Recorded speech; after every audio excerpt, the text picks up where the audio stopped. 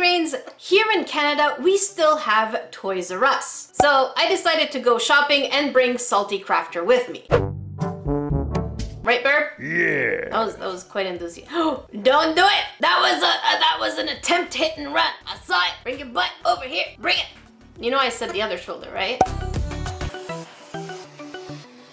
And so when we got to Toys R Us, there was so much to explore. There were crap kits, a little bit of everywhere. And so NerdECrafter's little salty heart was just so happy.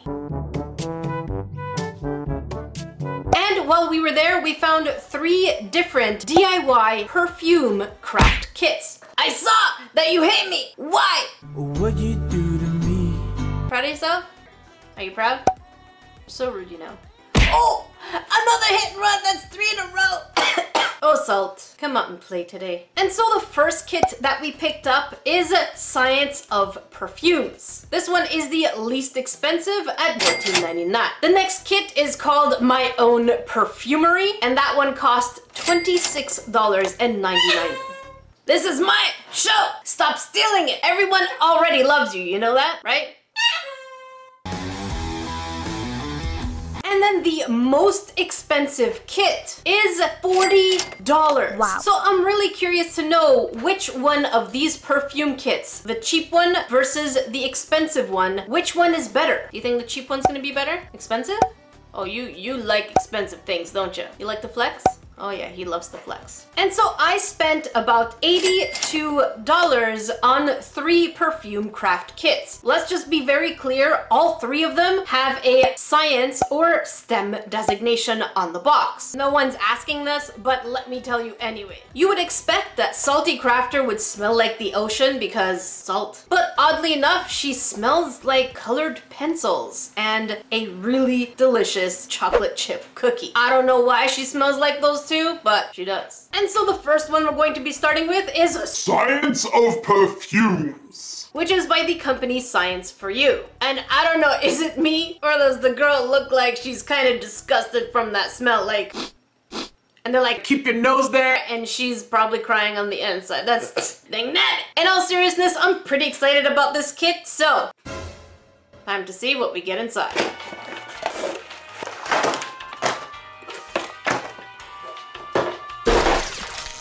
Here's what we get inside. 3 cosmetic colorants in blue, yellow, red, liquid glycerin, 4 caps, straws, pipettes, stirry sticks, measuring cups, 4 tubes.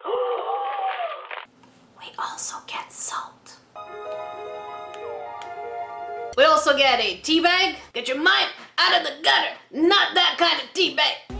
Apple and cinnamon flavor. I'm not sure why, but I guess we'll find out. And a fully illustrated booklet. So that's going to be really interesting to try out. So far, this booklet is pretty interesting because they start off with primary colors, the different senses, and they also go into the history of perfumes. I mean, look over there. That's my people, my Egyptian people. And we also get the different ingredients that were used in perfumes. And this here chart is really interesting. It's all about the different scent families. How cool is that? You're supposed to say pretty cool. So in order to make our why does it smell so strong in here? One of the things I noticed immediately is that we don't have anything that is actually perfume. So different scents that we can mix to get a new scent. But I'm gonna trust the process. And as you can see from the instructions, it looks like we will also need modeling clay, which they do not provide. We also need paper filters, which I don't have, so I'm going to be using a coffee filter. So the first thing we're going to be doing is taking the tea bag and putting half of the contents in a large measuring cup. Add 10 milliliters of water. Once we mix the tea and water, we're supposed to let it sit for about 10 minutes. One of my favorite sentences here, make sure the water is well impregnated. Does the water have our consent? I mean, at this point, they're telling us we can add more cinnamon to the apple cinnamon, so I guess, sure, why not? Let's do this. Now we're going to be filtering with the mechanism that they suggest.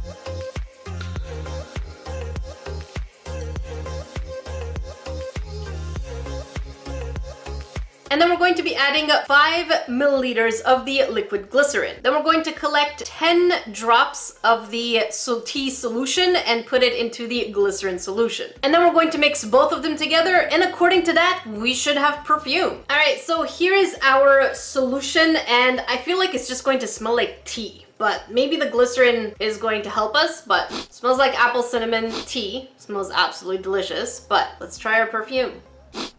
So the texture is a little oily, actually really oily, and the scent smells like shoes, like clean new shoes with a slight hint of apple cinnamon. But it's really oily. Let me just put some here. And it smells like absolutely nothing. It did say if we want the smell to be stronger, we can add more of the tea scent. But at this point, we're just smelling like oily tea. This is really disappointing.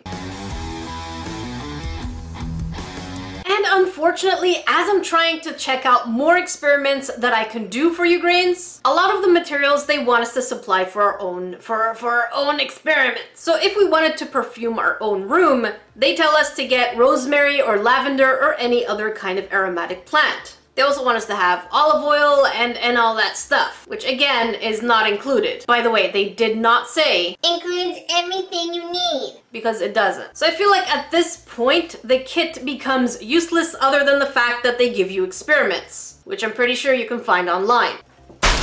So even though this kit is only $14, it's not providing us with anything that we can't necessarily just do at home or find online. I mean, really, a tea bag and glycerin, that's your perfume? And all I feel is just oil.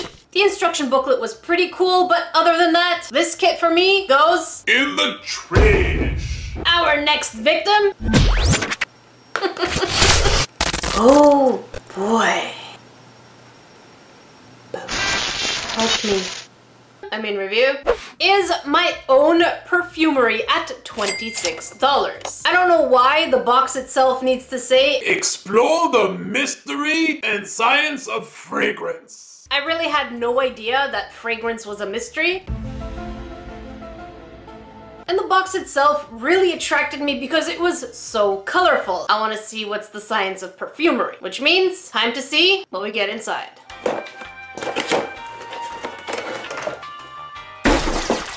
5 pipettes, 5 tubes, and 5 scents. Peppermint, which smells like someone else is chewing a gum across the room. Very light peppermint. Jasmine, again, smells like a really light, fragranty flower, but again, from far. So it feels like these scents are not really concentrated. Heliotropine? What is that?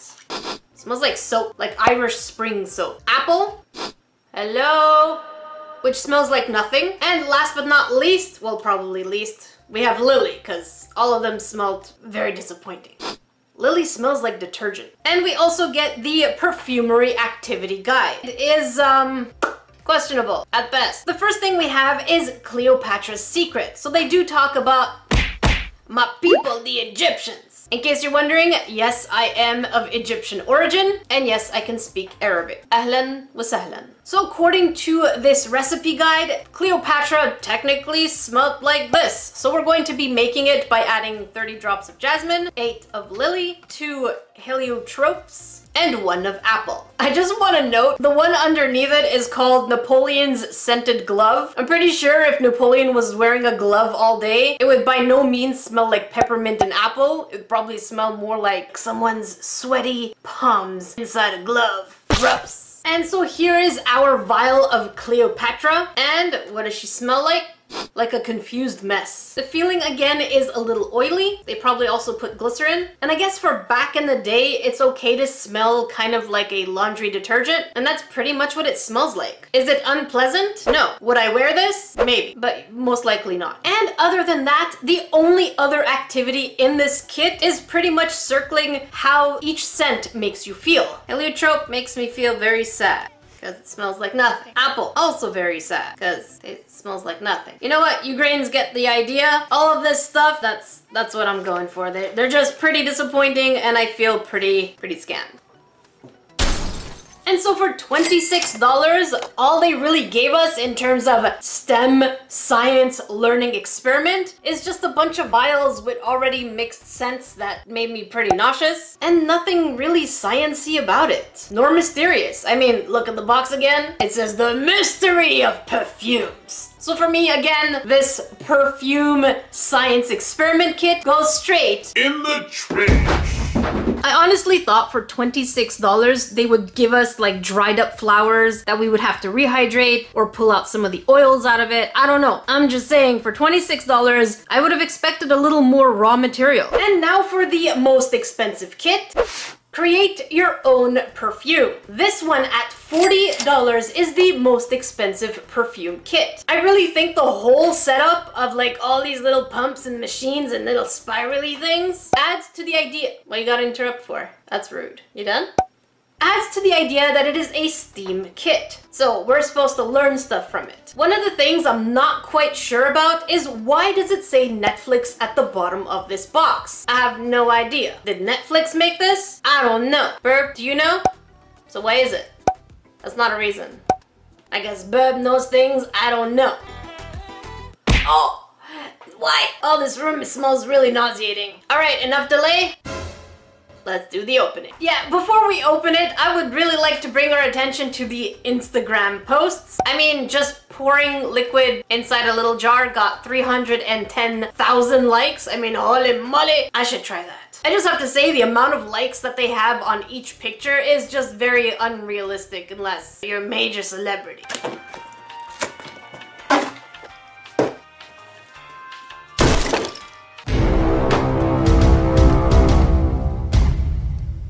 Now that we have the gimmicky machine all put together, here's what we actually get inside for $40. 2 tiny bottles of scents in violet and poppy, 2 pipettes, and 3 spritz bottles.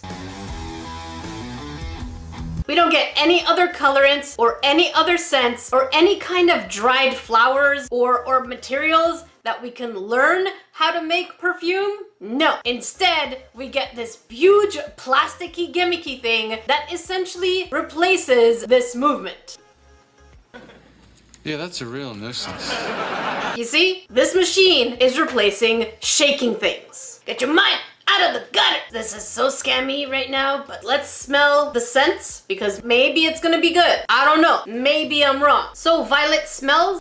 It actually smells really nice, like a really gorgeous spring flower. And then we have poppy, which has this kind of fruity, orangey, light scent in the background, but it smells good. All right, for my poor little salty brain, the instructions are just this much, no, this much confusing. If you can see at number 6, it clearly says twist off the tops of each container and fill them with water. And then number 7 says 2 drops of one of the scents. But then at the bottom, it also says add 1 drop of every fragrance for at least 10 drops of water. So am I adding just 2 drops of scents? Or am I supposed to make a ratio of water to fragrance? Can you see my confusion? I'm doing this. And this is a balance thing, not what you're thinking. Now that I filled up the containers with water, I really only have 2 scents to work with. The front of the box shows a lot of different colors. So we have the blue and pink, and then we have kind of a purplish thing right in the middle. But they say that you have to supply your own coloring.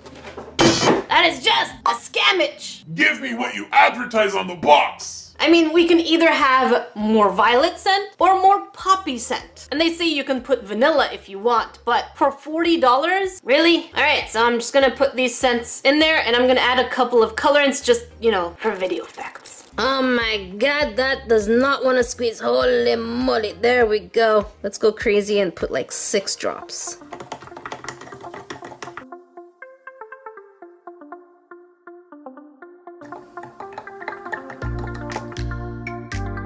Alright, so let's put the straws inside the containers. There we go. And on this side, and here it is. Alright, so we're going to go ahead and press the pumps that are... No, not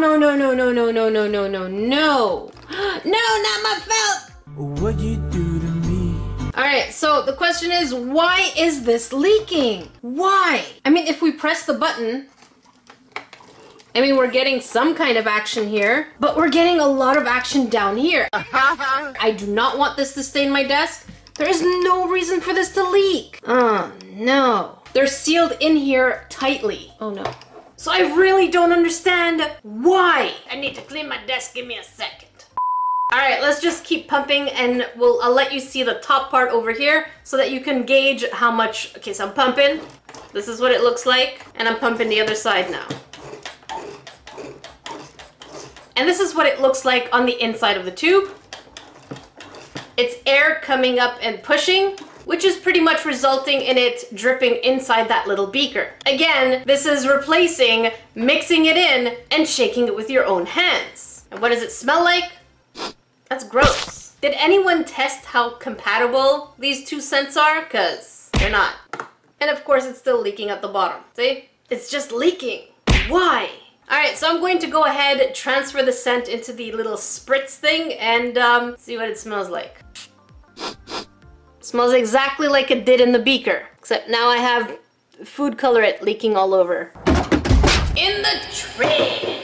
I really expected an actual scientific activity as opposed to a fake scientific activity. Just because you give us beakers and swirly straws, it means jack crap. When you think about it, the only kit that gave us actual ingredients is the one at $14. So if you were ever in the market to get any perfume kind of mixing kit, I would say none of them would make the cut. So even though we have Toys R Us, we also have crap kits in Canada.